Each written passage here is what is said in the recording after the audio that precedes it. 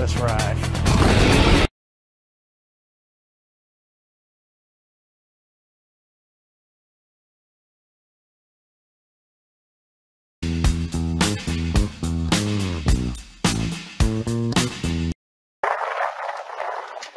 This is what Lahaina on the Hawaiian island of Maui looked like on Tuesday night as deadly wildfires fanned by hurricane winds tore through the historic town.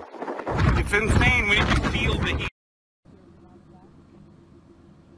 What do you think you're going to do? This is my house.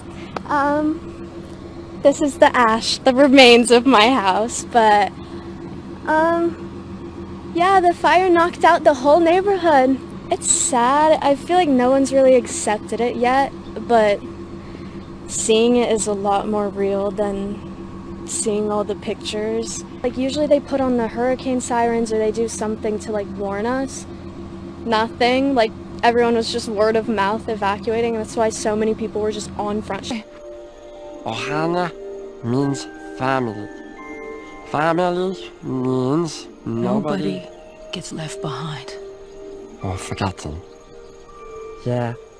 Hey, good morning, Will and Janae. Such a heartbreaker here. I've been here, as you know, since before these fires broke out, and it's been so surreal to watch the transformation on the island as the people now turn to dealing with this tragedy. Fire officials do believe it will take a few more days to completely contain the fires. They are working to extinguish flare-ups on the island, and there was a new evacuation for residents in Kaanapali when a fire broke out on the hillside. Thankfully, that fire is now contained. So we are seeing some progress. That is encouraging news.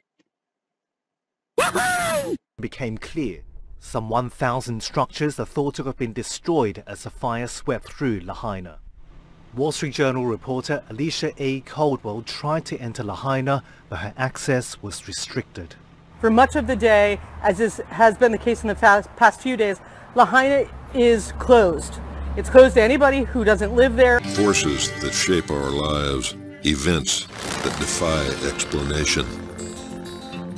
Individuals whose lives soar to the heavens or fall to the earth. This is how legends are born.